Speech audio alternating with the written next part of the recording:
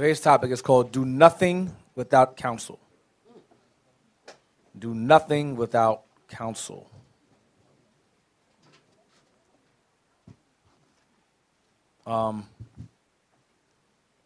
We always tell brothers and sisters to always, when there's an issue or a problem, to seek counsel.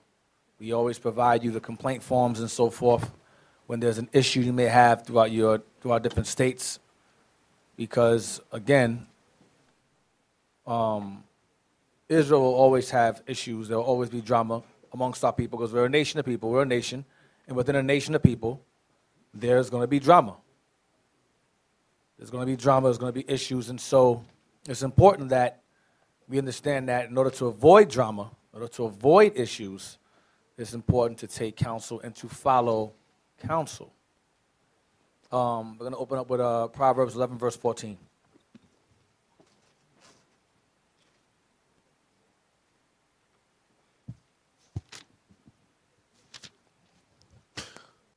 The book of Proverbs, chapter 11 and verse 14. Where no counsel is, the people fall. But in the multitude of counselors, there is safety. So where no counsel is, the people fall. But in the multitude of counselors, there is safety. So when there is no counsel, the people will fall. We're going to read an example of that later on regarding when the Most High removes counselors from our people, what became of us. So it says where there's no counselor, it says the people fall. But in the multitude of counselors, there is safety. Meaning that when you have a certain plan to do something, oftentimes that plan is not of the Lord. Sometimes that plan is of your own imagination. It's of your own emotion. And it's not wise. It's a non-biblical thought. And oftentimes we tend to make these decisions out of impulse, out of emotions, and it tends to bite us in the end. It tends to bite us in the end. And so we always tell you to seek counsel.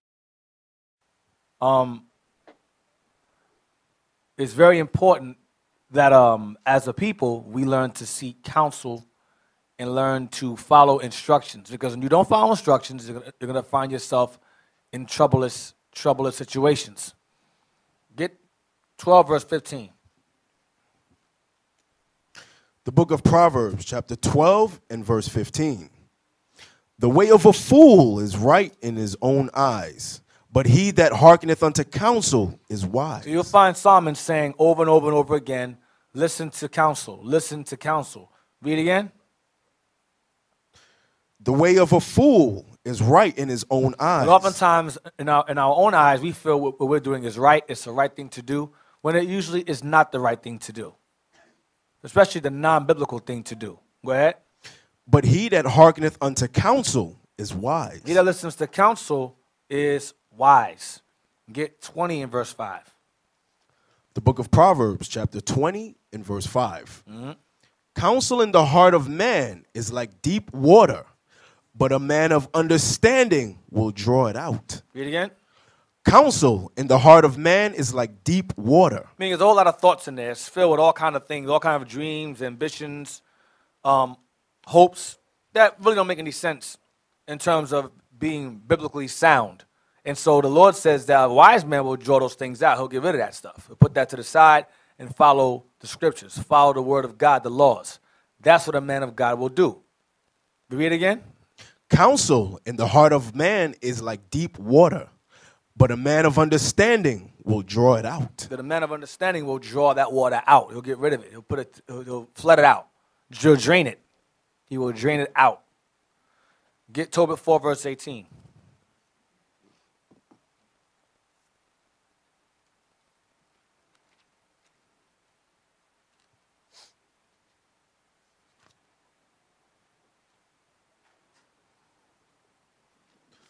The book of Tobit, chapter 4 and verse 18. Ask counsel of all that are wise, and despise not any counsel that is profitable. Read again. Ask counsel of all that are wise. Ask counsel of all that are wise. Go ahead. Ask counsel of all that are wise, And despise not any counsel that is profitable. And despise not any counsel that is profitable. That is profitable. And many of you do that. You brothers and sisters, especially when it comes to marital advice. Y'all push it to the side. You pull it to the side. We have countless classes on it over and over and over again. And everybody seems to do whatever the hell it is they want to do. And then they want us to come behind you and pick up the pieces. And I'm not doing that. We're not doing that up here. We're not doing it. This is why I'm continuing from what I said last week. I think I was here last week. We mentioned about brothers falling out and leaving and deserting. I'm going to touch into that tonight because that needs to be readdressed, firmly readdressed. Because, again, we're not going to set the trend of brothers or sisters that take it upon themselves to get involved in a relationship unadvised without counsel. And then something comes of it, whether it be a child or whatever, and you want us to come behind you and fix the pieces. We're not doing it. It's not happening because what it does is it sets the precedent for other brothers and sisters to do the exact same thing. Oh, you took care of so-and-so. Why you can't help me out? No, we're not doing that. We're not going to open that. We're not going to open up that floodgate for that at all. So that's going to be very minimal help regarding that situation. Read verse 18 again, Tobit again. Tobit 4 and 18. Ask counsel of all that are wise, and despise not any counsel that is profitable. Next verse. Bless the Lord thy God always, and desire of him that thy ways may be directed. Desire of him that thy ways may be directed the right way. Go ahead. And that all thy paths and counsels may prosper. For every nation hath not counsel, but the Lord himself giveth all good things, and he humbleth whom he will as he will. Now therefore, my son, remember my commandments, neither let them be put out of thy mind. So the commandments, Tobit Sr. taught Tobit Jr. was to keep the commandments. And through those commandments, you receive counsel. And through those who keep the commandments, you receive counsel from them. Not from your own mind, from counsel from them. You're going to find throughout the scriptures that our forefathers, as wise as they were, always had men beside them giving them counsel. Always. Get Sirach 2. No, matter of fact, give me Proverbs 5. 12 and verse 13. 11. Proverbs chapter 5, verse 11. This is Solomon speaking about the mischiefs of whoredom. Remember, he was involved in heathen women. So he's giving advice here in Proverbs 5 about to avoid it, not to get involved in the same thing that he got involved in when he got old and fell into heathen women. That was his advice. Read that, verse 11. The book of Proverbs, chapter 5 and verse 11. And thou mourn at the last. No, read verse 1. Stop in verse 1. I like this verse. The book of Proverbs, chapter 5 and verse 1. Mm-hmm. My son, attend unto my wisdom, and bow thine ear to my understanding, that thou mayest regard discretion, and that thy lips may keep knowledge. Yeah. For the lips of a strange woman drop as a honeycomb. The lips of a strange woman drop as an honeycomb. Go ahead. And her mouth is smoother than oil. Mouth is smoother than oil. She speaks the right things, says the right things, presents herself in the best way possible to make you believe that she's a righteous sister. Now, strange here is going into both wicked and heathen alike. All right? In this particular context, it's going into heathen, but it's also going into, when you read chapter 7, it's the same thing about a whorish woman or a harlot. Same thing, same smooth words. It's the same thing. So heathenish woman or heathenish behaving woman, whorish, it's the same thing. You understand? Same context. Read on. Proverbs 5 and 4. But her end is as wormwood. His end is bitter as wormwood. But her end is bitter as wormwood. Because you slowly get rotted out. She'll destroy you. Go ahead. Sharp as a two-edged sword. Even get you killed or hurt you. Go ahead. Her feet go down to death. Her steps take hold on hell. And let me give you an example. Read verse 4 again. But her end is bitter as wormwood. He rots out from the inside out. Go ahead. Sharp as a two-edged sword. We've seen brothers in here go out of their wits for sisters. And we've told them, leave that sister alone. And a brother goes all out his way for the sister, and he's real big at first. You know what I'm talking about, y'all stop. Big brother, different state, and he was a pretty husky, almost my height, but stocky. Got involved with this sister, cut his hair off real low, look like Skeletor. Scared, look sickly. Look real sickly. Not thin like, like I am thin, but thin like, no, you got cancer, thin. Something wrong with you. Not mocking it, but look like this really malnourished, bad. Like she was sucking his soul out of him. That's how he looked. Looked real bad. Because a brother went against the counsel he was given. He said, leave the sister alone. Yeah, but she's pretty, bro. Listen, leave her alone. We know she's pretty, but she has demons on her. We've seen them. It's evident. There's no good works from the sister.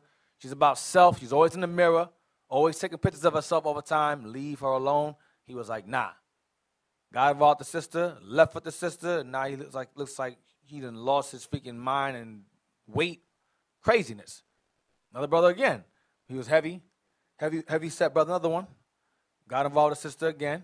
He was kind of chunky. Got involved with the sister. They start fist fighting in the house. Start fist fighting, whatever. He's laying while they're on her menstrual because she's off and on, so he didn't care. He just stopped caring. Defiling himself and her at the same time. Brother lost weight. He looked all sickly as well. We've seen it countless times. Brothers come up in here. They do things unadvisedly. They move too fast. And before you know it, you're a crack. Deacon A$AP always says all the time, you are a crash test dummy. Y'all come up in here and think we're stupid and don't know what we're talking about. And then you become the very product of what we're talking about now. Many of you in this room right here, the men that I'm talking about, were sitting right in this room with you at the same time, doing the exact same thing, nodding their head, yeah, con. Meanwhile, I listen to a word we're saying. Looking like a damn toothpick later on. Jump down to your verse 4 again. Yeah, verse 4. Proverbs 5 and verse 4. But her end is bitter as wormwood, sharp as a two-edged sword. Yeah. Her feet go down to death. Her steps take hold on hell. Right, she can get you killed. Some of you brothers will get involved with a sister who will have children already. Is there anything wrong with that? No, nothing's wrong with that at all. You can be a father to the fatherless. That's cool. That's scriptural. However, some of you brothers don't know anything about the father of those kids. And some of you don't even bother to ask. You so caught up in the box, you don't care about that baby father until he rolls up in that Cadillac and got the AK in the back. And his boys driving by winking at you. What's up, nigga? How you doing? Because you thought it was a game. You thought you can just, I love her. You don't know nothing about her background. She be in the run. She can be a mule for you know. You don't know. You don't know the mule. The mule's a girl that hides drugs for her man, whatever. That's a mule. Some of you brothers get involved with that stuff and expect us to help you. I'm not helping you. I'm not getting myself shot up because you want to mess around with the wrong woman. That's your business. You better get a bulletproof vest quick. You better get those windows tinted as deep as possible, legally can, and get them thick layered lenses windows. That's your business. We're giving you counsel. Learn to follow instructions. But y'all want to do what y'all want to do and end up with a freaking woman that has a baby father. You can't have two lions in one cage. You cannot. It's going to be a battle royale between you two. It's going to be a power struggle. You can't tell a child what to do. You can't tell us, don't touch my kid, man. I'll F you up. So-and-so. There you got to deal with that now. Or she'll threaten you with the father. If you do so-and-so, I'll tell the father. Now, the father is in jail for life or dead. You're good to go. I'm not sure. That sounds mean. But it's true. Because you have no problems in between. Now, or if you meet the brother, doesn't want to be bothered. He's in the world. He's like, I don't want them kids. He goes about his business, and she hasn't seen him for years and years and years. That's fine. Because he's no longer involved in the child's life. That's fine. Whether he's gone to ground in jail for life sentence, or he's completely nowhere near in the picture. Understandable. Now, if you have a brother that is in the picture, and some of y'all manage to get blessed, and you find yourselves a common ground with the baby father. You know, he understands that you're a father now, and they'll step back. Some instances that is the case. That is very rare, but there are some times that can be, good. That can be sometimes that's available. That situation is available, which is fine. But a lot of y'all don't even take the time to even ration that out, to figure that out. Okay, let me find out if the father's involved. Let me ask these questions, because a lot of you don't want the answer. You don't want to know. Because if he's there, that can be a roadblock for you. So you're like, you know what, let me just not ask. If I don't ask, I didn't know. Ignorance is bliss. I didn't know I'm good. I think we stupid in here. That's what I was going to ask. That's the question I was going to ask. Many of y'all know what the answers will be before you even come to counsel. Yep. And that's, you say you'll ignore. Look at verse 4 again, real quick. Proverbs chapter 5 and verse 4. But her end is bitter as wormwood. This is an admonishment, meaning that if you ignore counsel, you're going to find out what this woman is really about in the end. You already know that. By you avoiding counsel, you say, I don't want to know what it is. That's why this is written this way. You already know that when it says, but her end, meaning that you have to be told by what the scriptures are saying, because you already figured what the end would be. Because if you did not really notice what the end would be, you would come up here and get the counsel. You would seek counsel. But the only way you won't really seek counsel is when you already know that this is not right. And then you'll go do it anyway. And then you, like Deacon said, and then you'll expect us to fix it. We're not fixing those kinds of issues. We're not doing that.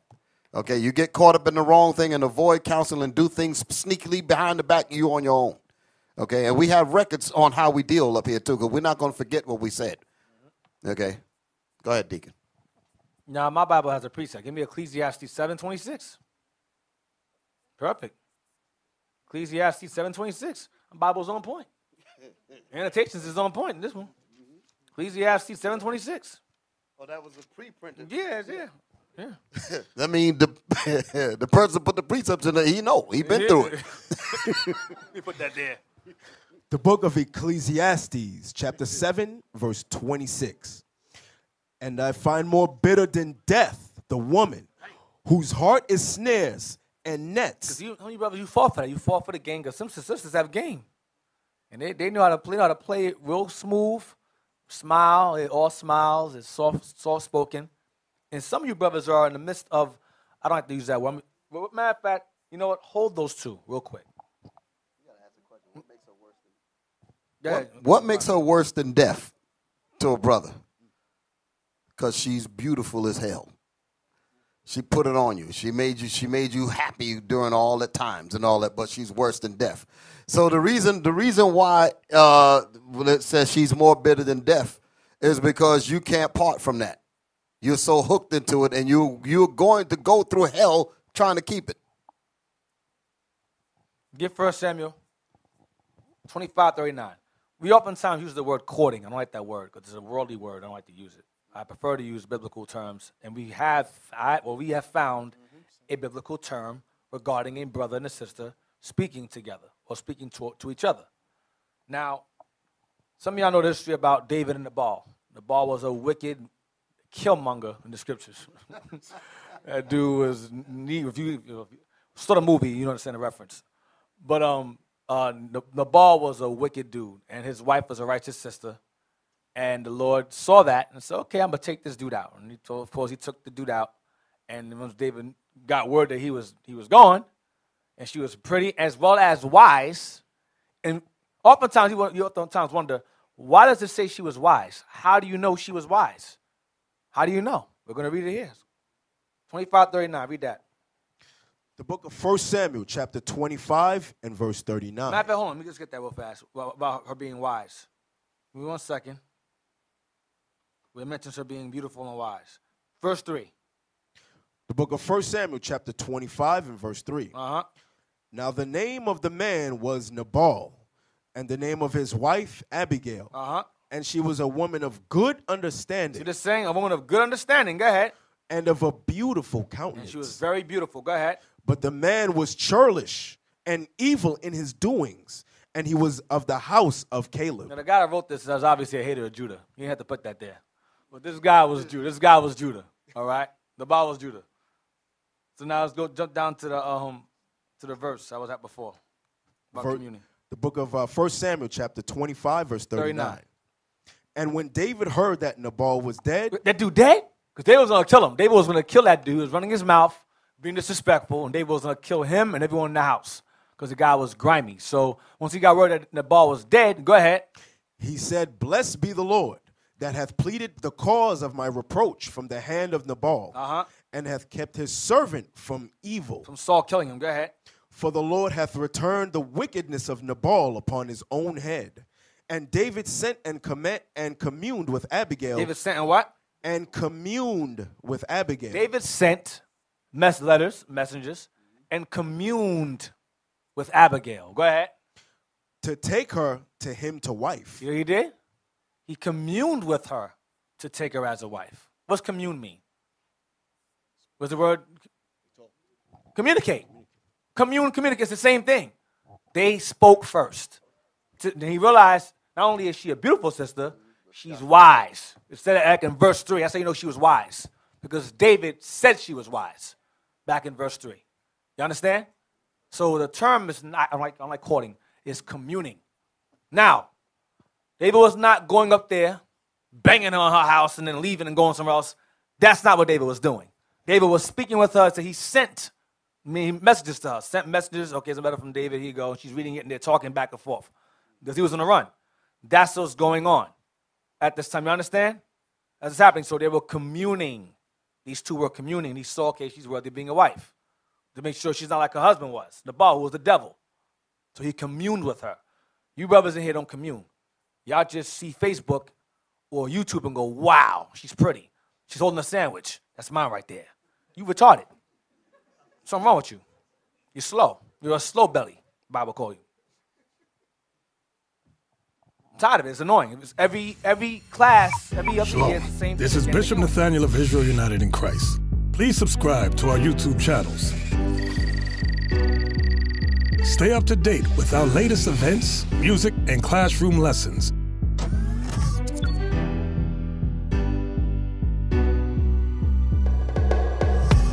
IUIC plans to continue visiting different countries where this gospel has not been preached before. IUIC needs your help in pushing this truth.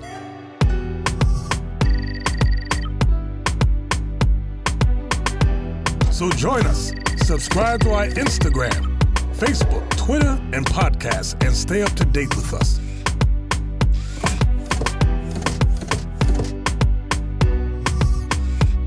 For more information, please visit www.israelunite.org.